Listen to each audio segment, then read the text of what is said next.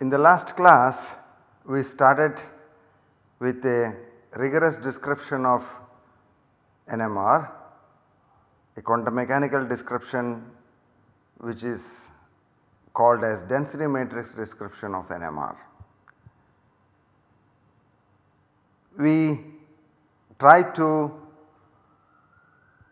derive an expression for the density operator starting from the basic principles of quantum mechanics, that how you make a measurement and what is the meaning of measurement in quantum mechanical terms.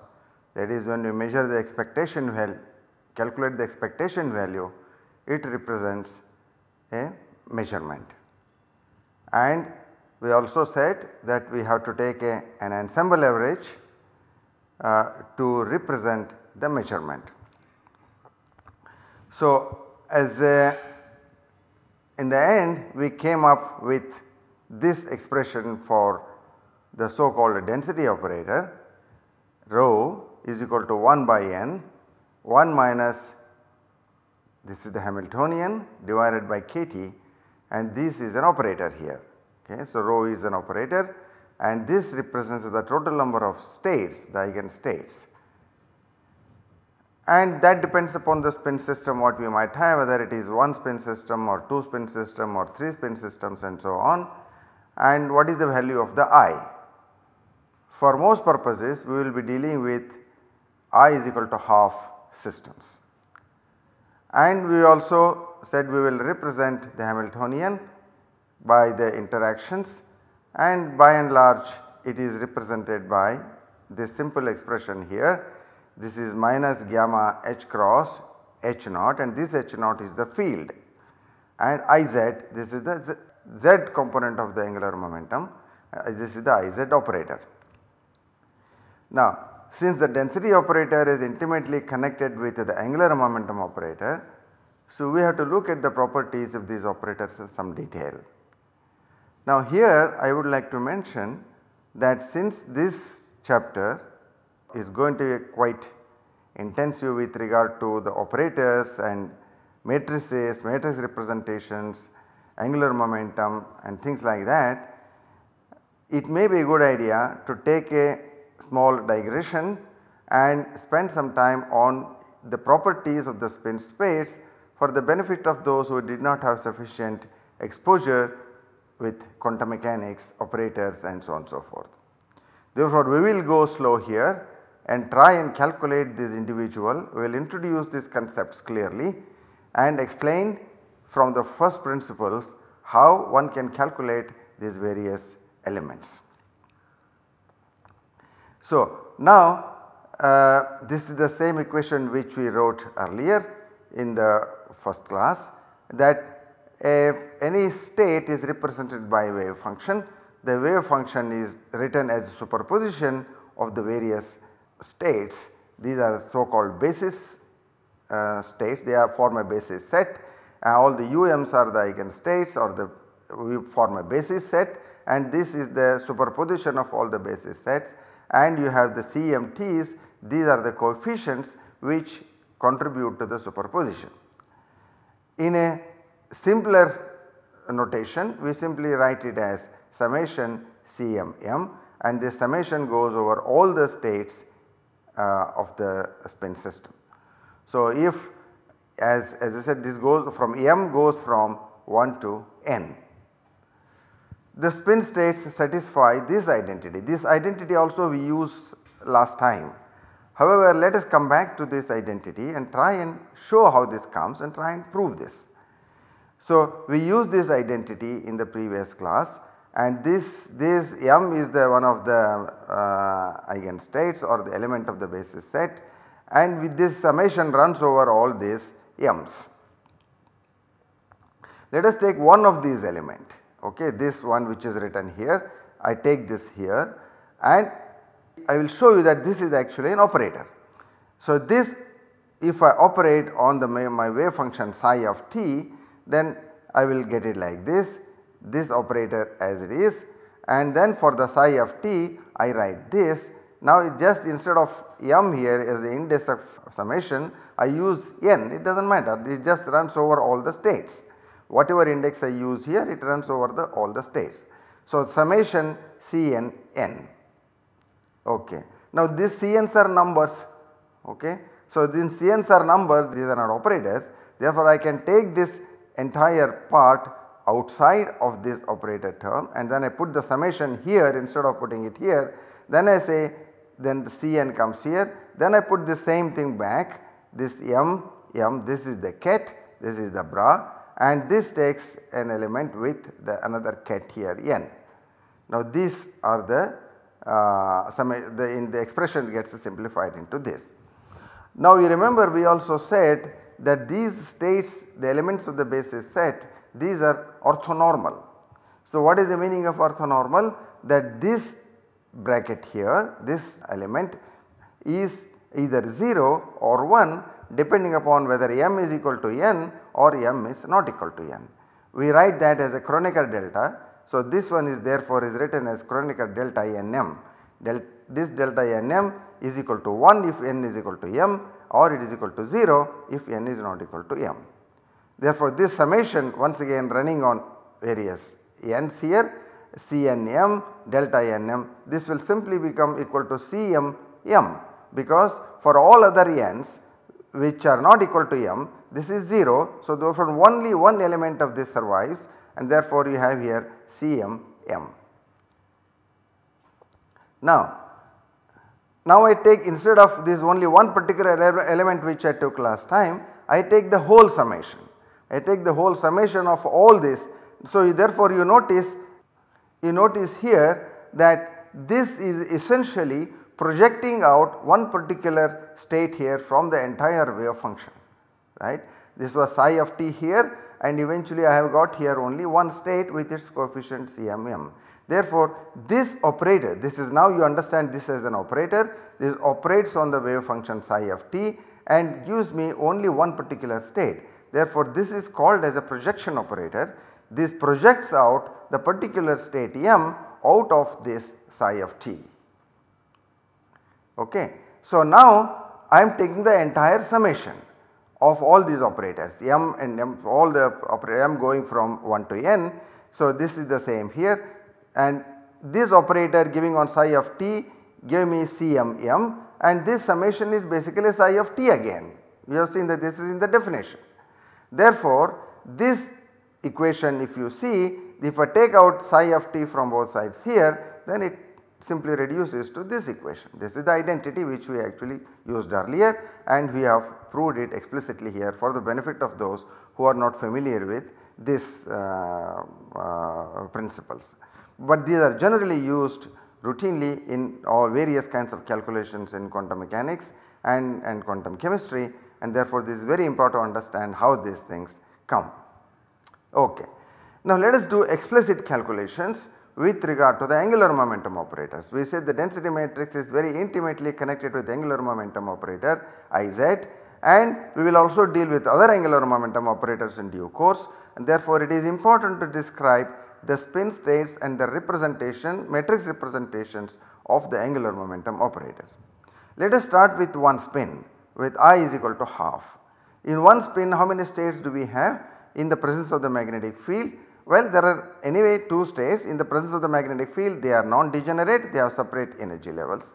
In the absence of the magnetic field, they will be degenerate, but nonetheless the 2 states are present, because we said the Iz is a quantized state and we have only 2 possibilities there. Therefore we have 2 states alpha and beta, and these are the spin states, and these are also the eigenfunctions of the Iz operator as we see here.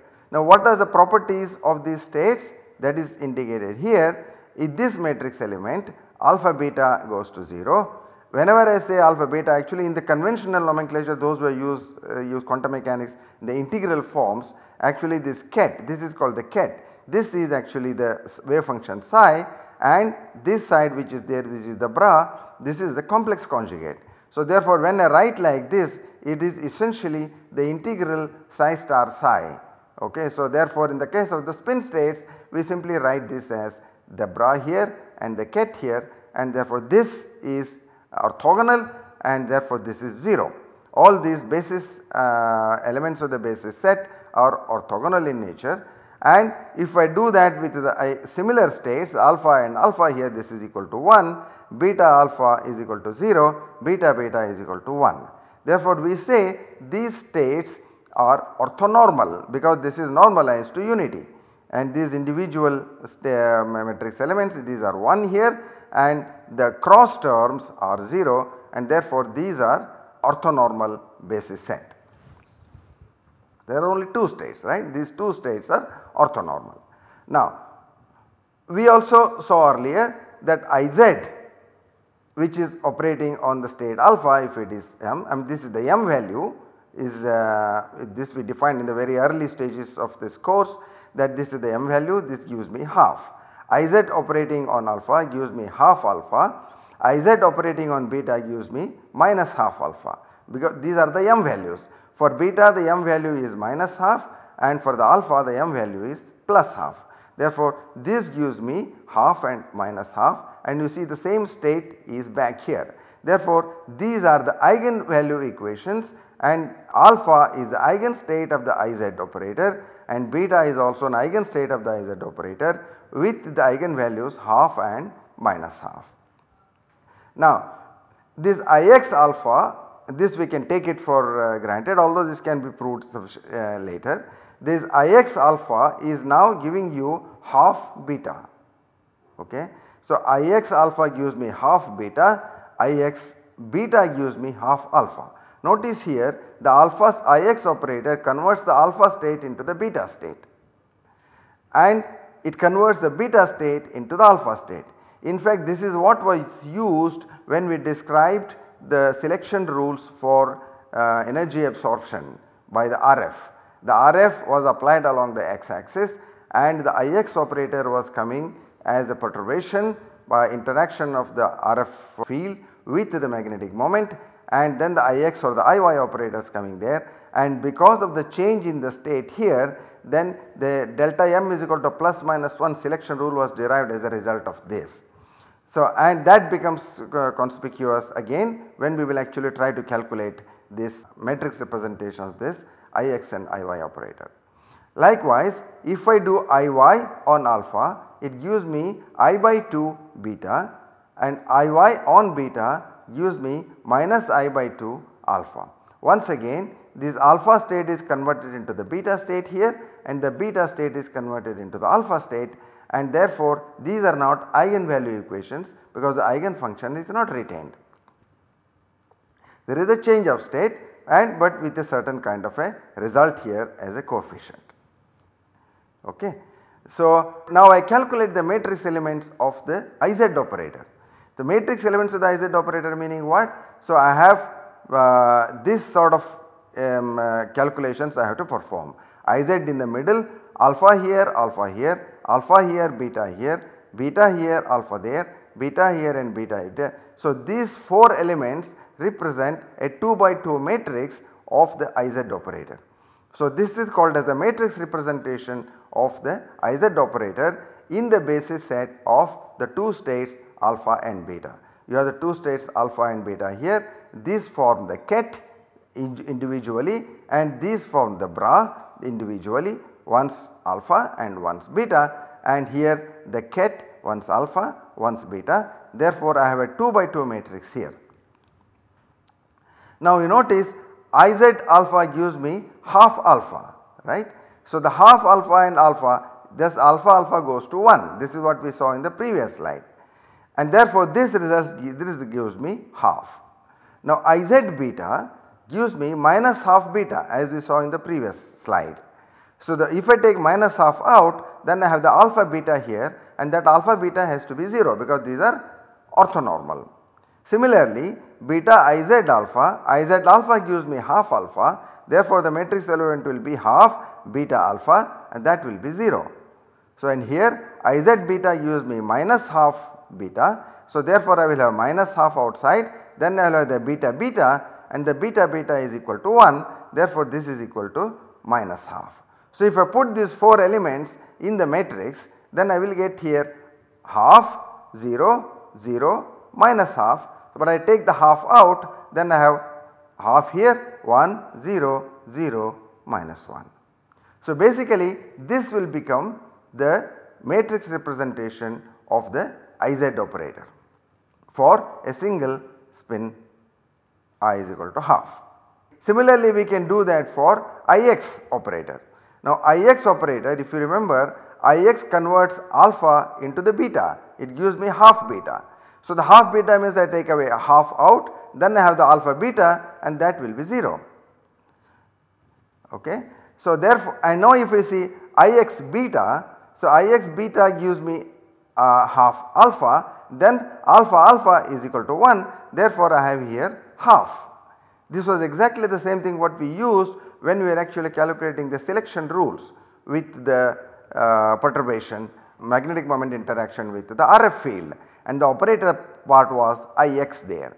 So you see the difference of delta m between these two is plus minus 1, right. So therefore that is how we get a selection rule of plus minus 1 for RF induced transitions. Basically it comes from this sort of a calculation. Similarly beta Ix alpha, if I do, the Ix alpha converts alpha into the beta state, I get a half beta. So beta beta is equal to 1, so I get a half here.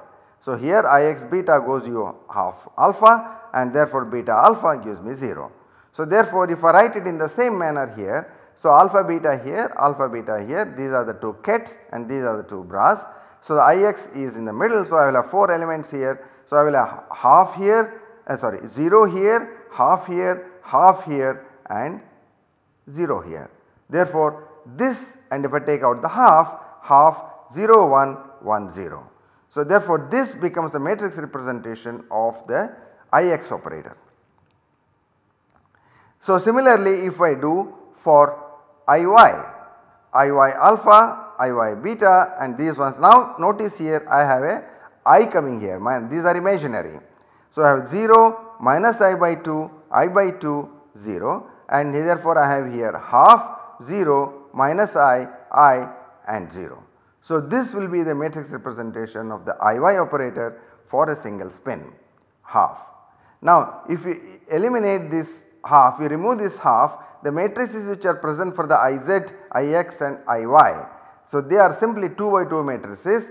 In Iz you have 1 minus 1 0 0, for Ix you have 0 1 1 0, for Iy you will have 0 minus I 0, and these 3 2 by 2 matrices are called as Pauli spin matrices for single spin, and these are the ones which we actually calculated, and these are called as Pauli spin matrices. Okay. Now let us turn to 2 spins. So 2 spins, consider A and X, Ia is equal to half, Ix is equal to half. Now the individual spin states of these 2 spins are alpha A beta A and alpha X beta X. Now for generating the basis set for the 2 states, we take the products of these individual spin states. This was done in the second chapter when analysis of spectra was described. When you wrote the Hamiltonian, you try to calculate NMR spectra using the quantum mechanical principles. This also was done in a very generalized way. So for the 2 spins, we calculate the product states for the 2 spins. These will be alpha A alpha X, alpha A beta X, beta A alpha X and beta A beta X. These are the 4 states which constitute the basis set. So 2 by 2 states for this and 2 states for this. So therefore I will have here 4 states. I represent these 4 states in the energy level diagram like this. I label this alpha A X as state number 1, alpha A beta X as state number 2, beta A alpha X as state number 3, beta A beta X as state number 4. And now the angular momentum operator, a consolidated angular momentum operator for the 2 spin system, is the Iz or the Iq or Ix or the Iy will be the sum of the individual operators. So Iz here for 2 spins will be Iza plus Izx, Ix for the 2 spins will be Ixa plus Ixx, and Iy for the 2 spins will be Iya plus Iyx. So therefore in abbreviated notation we write like this: IQ is equal to IQA plus IQX, where Q goes from X, changes from X to X, Y and Z. Now what are the properties of the spin states? So this will follow from the general properties of the alpha and the beta states. If I label this now, I label my 4 states as 1 to 4, right. So here therefore I take the products of the individual states Ij, then this is equal to delta Ij. The Ij can go from 1 to 4, right. So the 4 states which are there. So these are orthonormal states of the 2 spin system. Ij is equal to delta Ij. So therefore how many matrix elements will be there for the 2 spin states? Since there are 4 states, so 4 ket states and 4 bra states, and therefore this will be 4 by 4 matrix for the Iz operator, and likewise for the Ix and the Iy operators. So it will consist of these elements Iz11, Iz12, 13, 14, 2122, 2324, 3132, 3334, 4142, 4344, and these are the matrix elements we have to calculate. Let us illustrate this how these can be calculated. So let us calculate Iz11. Iz11 is the one state is alpha A, alpha X, right. So therefore in the bra here I have the alpha A, alpha X, and the Iz operator here is Iza plus Izx, and the ket again is the one state, and that is alpha A, alpha X. Notice each of these operator operates only on its own spin state and it does not operate on the other spin state. For example, Iza will operate only on the alpha A, it will not operate on alpha X. So therefore if I am calculating the matrix element with respect to Iza, I can take out the alpha X state. So this is what we shall do. Now if I have these 2 states here, now alpha X I can take it out if I am calculating Iza here. So I separate out these 2 into separate calculations. So in one case I have the Iza, in the other case I have the Izx here. So if I have Iza here, I keep this alpha A here, then the Iza and keep this alpha A here, and this alpha X come out here as a separate entity alpha X. Similarly plus alpha X, Izx, alpha X, that is if I am looking at this operator, then alpha X, these 2 are taken here, and these alpha A come out separately here. Now because of the orthonormality of this is equal to 1, and likewise this is also equal to 1, and what does Iza give me operating on alpha A? It gives me half alpha A. Now therefore half alpha A, half we take it out, alpha A that gives me 1 again, and therefore I have a half here coming from this term. This is 1 and this gives me half. Similarly this gives me half and this gives me 1. Therefore half plus half, this gives me 1. Let us do for Iz12. Iz12 is alpha A, alpha X here, this Iz remains the same, and here I have the state number 2 which is alpha A, beta X. So I do the same as I did here before. So I have here alpha A, Iza alpha A, those are these states are taken, alpha states, and alpha X and beta X come out here, right, because the Iza operator does not operate on the X spin states. Therefore these alpha X, beta X come here. For the second one, when I am putting Izx here, I have to use the X spin states only. Therefore I have here Ix, alpha X, and then I have the beta X here, and the 2 alpha A come out. Now notice here, because of the orthogonality, this term gives me 0 here, alpha X, beta X is 0, whereas this gives me half. On the other hand here, this gives me 1 and this gives me 0 again, because this is half minus half beta X, and alpha X, beta X gives me 0. Therefore both these terms actually become 0 and we vanish. Okay. And likewise Iz13 and Iz14 will be 0. So let us do the same thing for Iz22. Iz22 is, now we have the 2 state here and the 2 state here, alpha A, beta X, and Iza plus Izx. So this is alpha A, Iza alpha A, which is easily followed from here. Then I have this beta X, Here beta x, Izx, beta x and alpha A, alpha A. Now what do I get from here? Iza on alpha A gives me half, and therefore, and this is 1, alpha A is 1, and therefore I get a half here. Now what do I get here? Izx operating on beta x gives me minus half beta x, and therefore minus half beta x is 1, alpha A is 1, therefore I get a minus half. These two terms will then cancel, I will have a 0 here. So therefore this the second term 2 2 will be 0. Now similarly you can do this calculation for all the other elements of the matrix, and you will find that in the second row Iz 2 1, 2 3, 2 4, and in the third row 3 1, 3 2, 3 3, 3 4, that means all the 4 terms, and in the fourth row 4 1, 4 2, 4 3, these will all be 0. Okay. So therefore in the first row also we said Iz 1 1 was non-zero and other 3 terms were 0 shown earlier.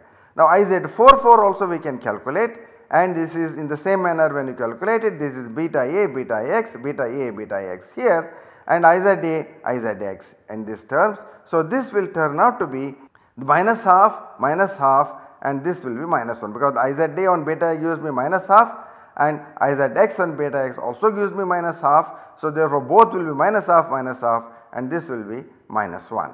So totally therefore if I list all of these elements here, you can see that in this Iz matrix I have only these 2 elements which are non-zero, and all the other elements are 0. Therefore for the 2 spin states, the 2 individual I is equal to half spins, the Iz matrix representation will be simply this.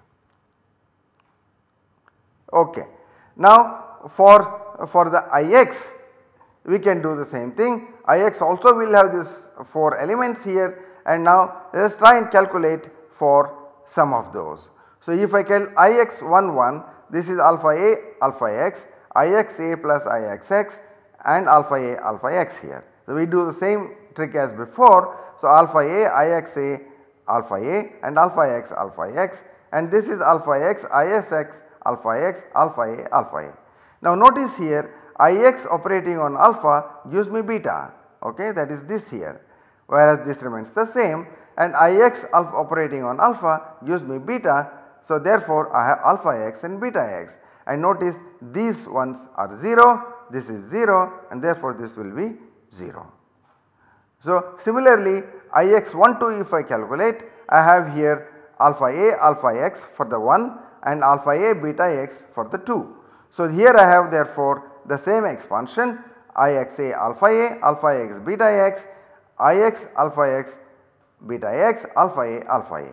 Notice here this fellow actually gives me 0, alpha x, beta x gives me 0, right. And what about this? Izx operating on this is equal to 1, Ix operating on beta x gives me alpha half alpha x, therefore alpha x will be equal to 1, and then I get a half. Therefore I will get 0 plus half, and that is equal to half. So similarly you can calculate for these elements Ix 1 3, Ix 2 1, Ix 2 4, 3 1, 3 4, 4 2, 4 3, all these will be equal to half, and the remaining elements will be 0.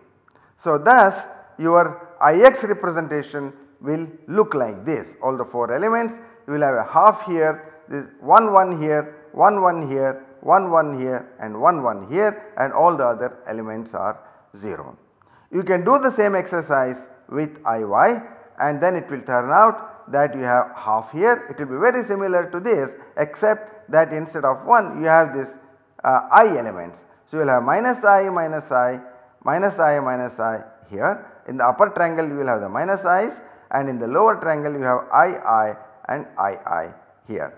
Okay. So this will be the matrix representation of the Iy operator for the 2 spin states.